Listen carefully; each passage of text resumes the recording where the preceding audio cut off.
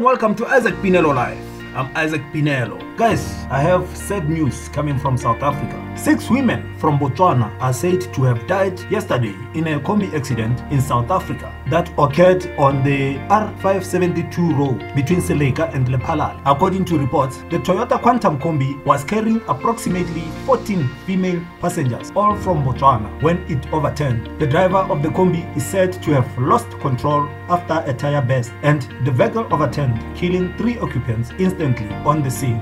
According to the police, the other 3 died while on their way to the hospital, and other passengers sustained injuries.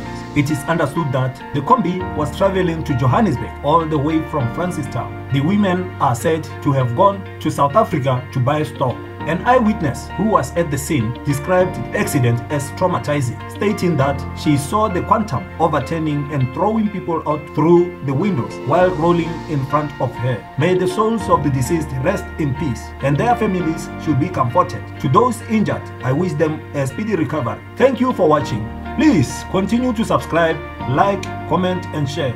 I love you all. Eitada.